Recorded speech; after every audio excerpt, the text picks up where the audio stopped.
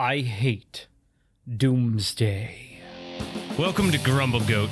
My name is Matt Labodka, and this is a show about all the small things that drive me insane. Let's grumble.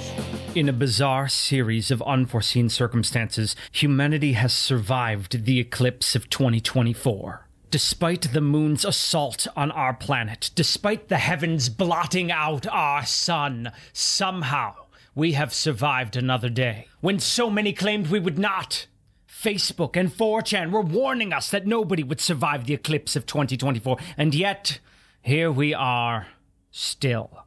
How is it that every time something happens in the sky, as predicted and formulaic and mathematically expected it is, it stirs up the wild, crazy notion that the end is nigh? And if it's not a total eclipse of the sun, then the Hale-Bopp comet is coming and it will take us all. The Aztec calendar ended on 2012. Not that the Aztecs had a need of a calendar that went beyond 2012, but nonetheless their calendar ended, and so we decided that must be the end of the world. Y2K! Computers are new and strange, and oh no, they don't know what year it is? Planes are gonna fall from the sky. The hubris of man has done us in. Except it was fine. A blood moon in the night is not some elvish enchantment. It's just some refraction of solar light through our atmosphere. The end is not coming. There is no deep meaning underneath all of this. But every earthquake, every hurricane, every different color moon, heck, if a rain cloud eclipses the sun, we got Chicken Little screaming about the sky falling. There's nothing special here. We want, as a species, so hard to believe that there's some deeper meaning. The end is not nigh. I'm sorry, but you're stuck here with the rest of us. It's Monday. We're going to work. And you're still here in traffic, stuck with us until the sun explodes. And that one, well, that is the Doomsday. But there's not going to be a sign for that. God's not going to hire a skywriter to say something about that. It's just going to happen. The only warning is going to be, you're going to have about 3 seconds to think, is it a little hot today?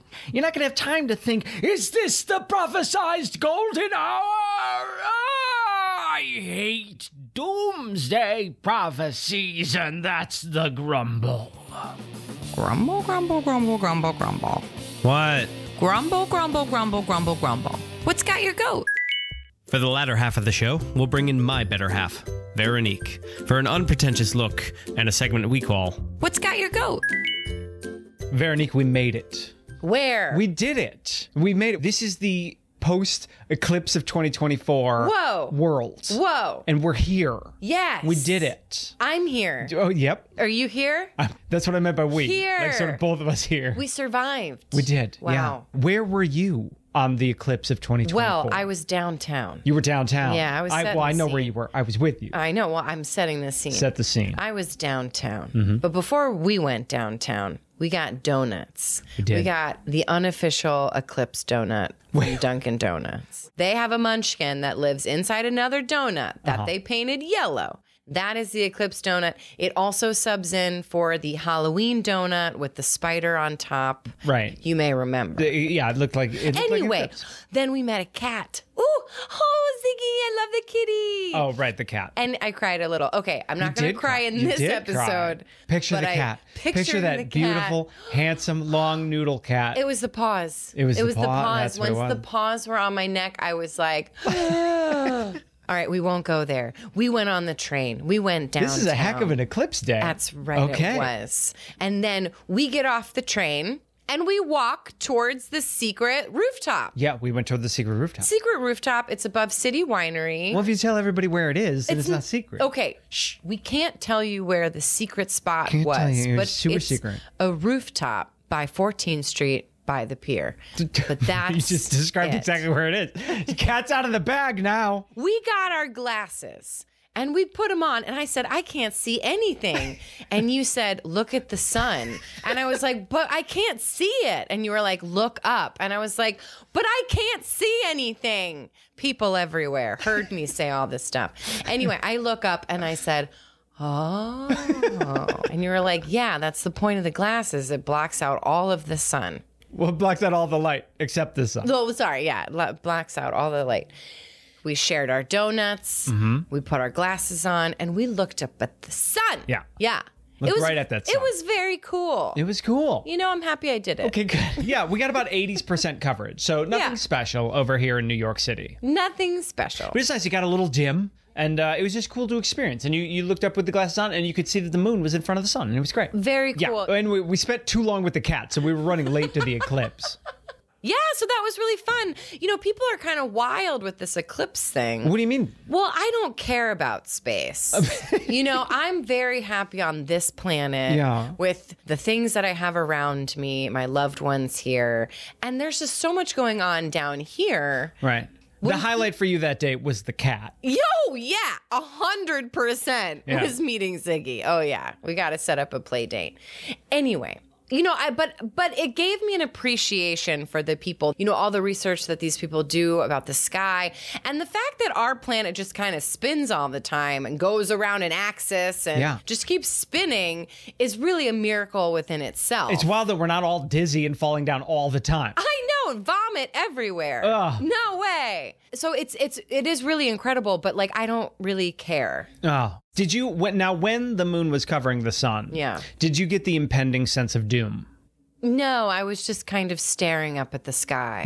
Right, Yeah. So nowhere in your mind did you think this is the end of the world? No, but if I were in Buffalo and I wasn't aware that there was an eclipse, if everyone wasn't talking about it. If somehow you were in Buffalo, if somehow you were under the path of totality, that's right. And nobody around you mentioned it. No one knew what this was happening. I think the whole path of totality was just filled with people. Like everybody clamored under the moon to see the path of totality. Well, here's my question.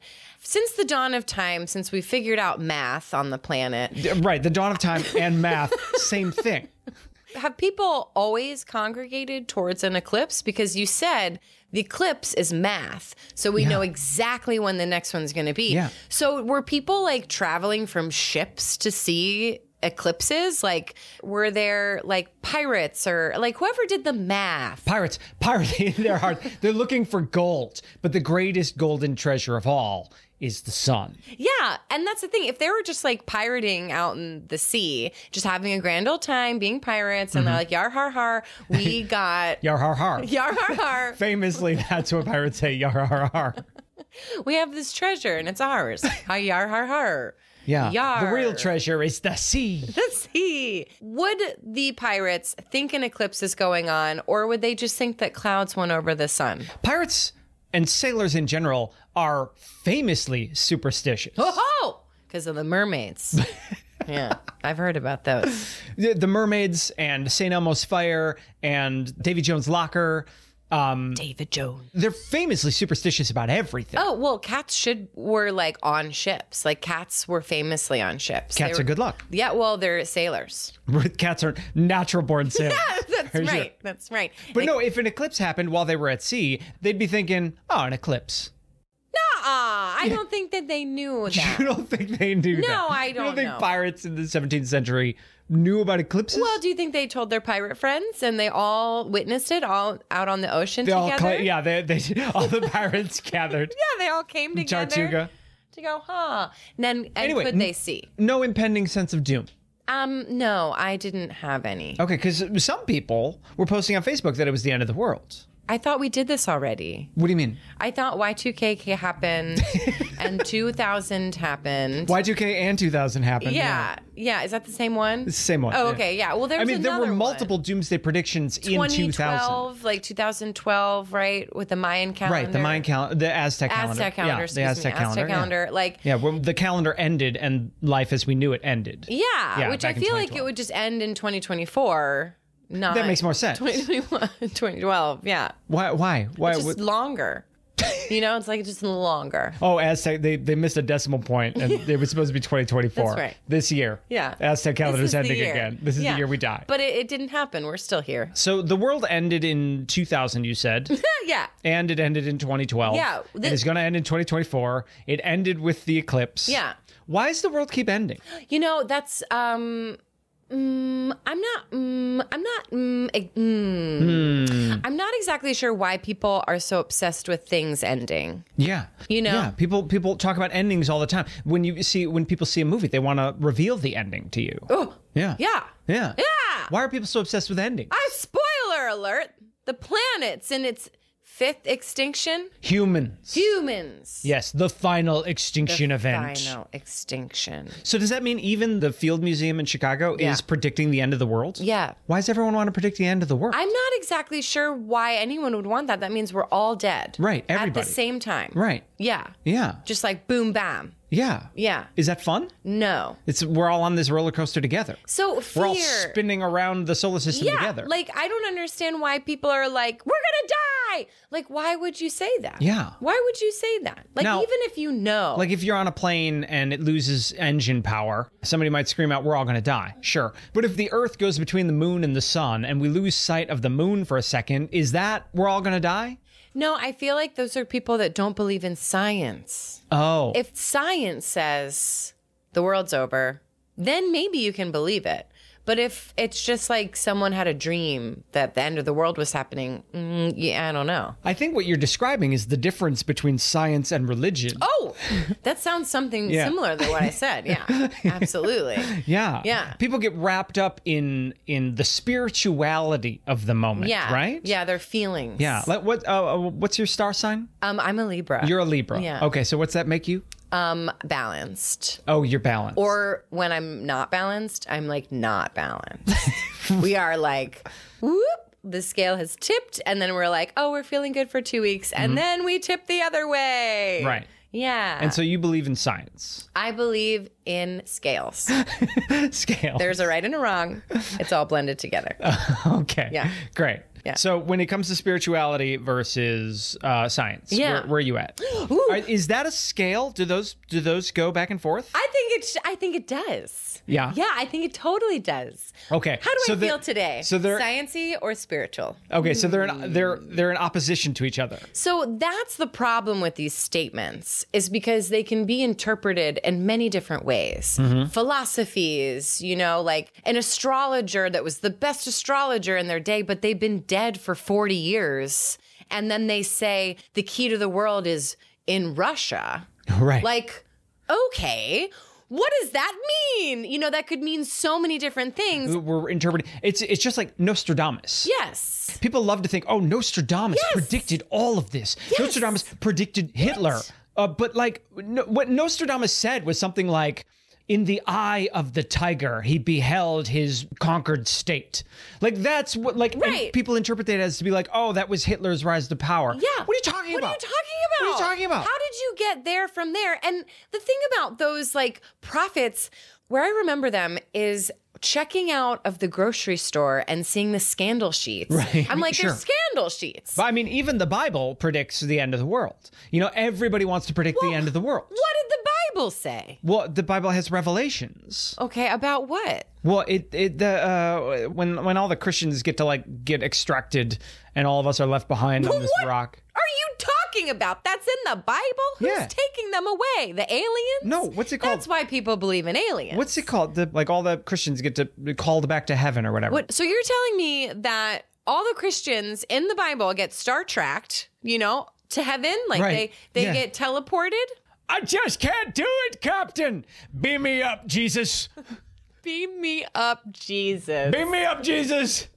Yeah, that's what they all said. Yeah. What is happening? Why does everybody want to predict the end of the world? Because they made themselves poopy lives. What benefit does that get when a cult leader says, "Oh, the end of the world is coming"? Do people donate more money? Oh, the Yes. stars are in alignment. Obviously, the cosmos is decreeing that the heavens are opening up and our souls will finally be fulfilled. Like, what is this? This is nothing. I just think they have too much time on their hands.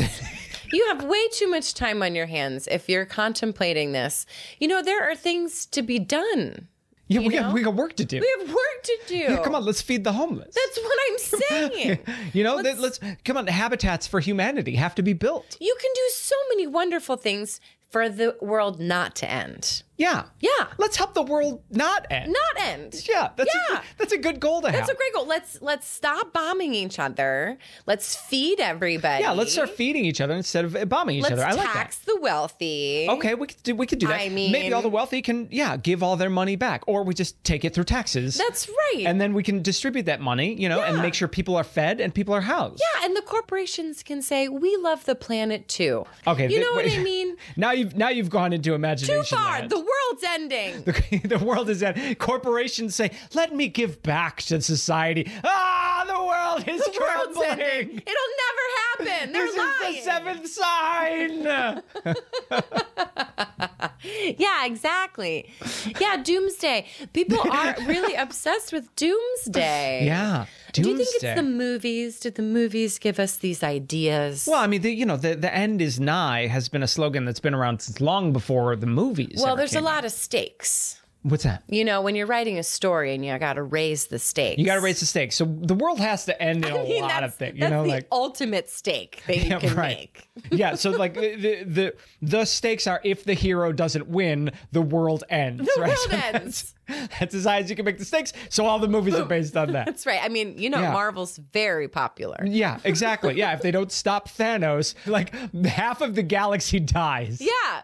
I mean, when that movie came out, I said, well, where are you guys going to go from there? That universe was like a multiverse and like... Yeah. Yeah. A lot going on. There's spaceships, there's everything. It's like, all right, so half the universe dies. Let me comprehend what's happening here. People disappear and then they come back.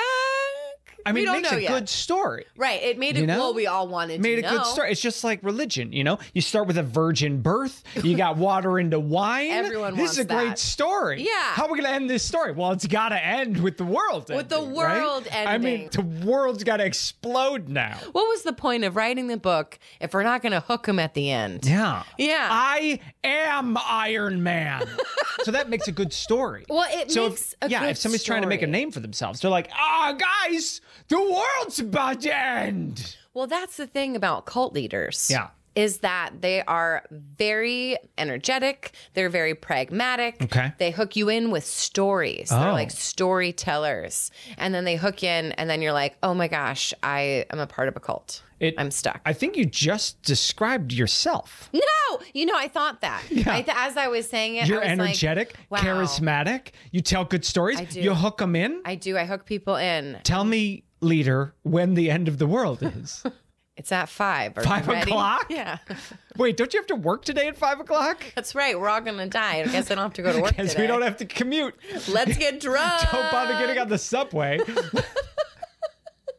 It's fascinating to me that they're so obsessed with the doomsday that they fail to recognize the doom that's happening in front of them. Right. Like I had someone that would be like, well, I have to have gallons of water just in case there's a blackout. Right. And I have to explain. The blackout that's always on the horizon. Well, I have to explain to this person. There's going to be an economic reset, Well, I had to explain to this person multiple times that the blackout could have happened already. Right. And it was called the pandemic, where we had to stay inside for months. Yeah. Months. Yeah, if you want to believe in a conspiracy, Yeah. why don't you just point to one of the ones that actually happened? Right.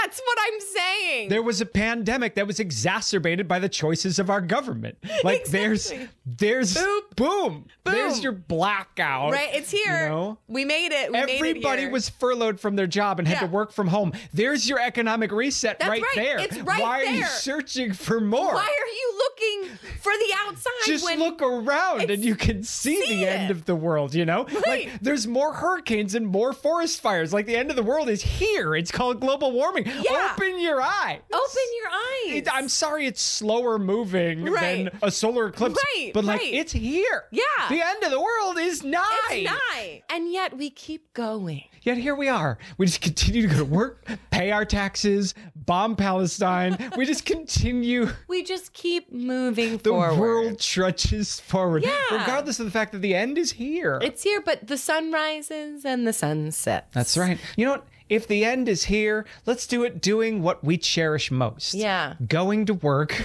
and earning money for our corporate overlords. That's right. That's right. That's right. Because that's the end of the world. No, 100%. I mean, don't look up. No spoilers, but I may spoil something. So Well, that's all right. We already said how that movie and all other movies end. yeah, right. It's the end of the world. It's the end of the world. Right. Okay. Spoiler alert. I think if the world were going to end, that's the way to go. Where you're just like sitting and you're just eating dinner. Are you trying to lure me in with your charismatic story? Oh, do you want to come to my New Year's Eve party where we drink special liquid and we'll go into the Never Never Everland? That sounds great. I mean, the Never Never Everland is a really special place where you can have your own planet.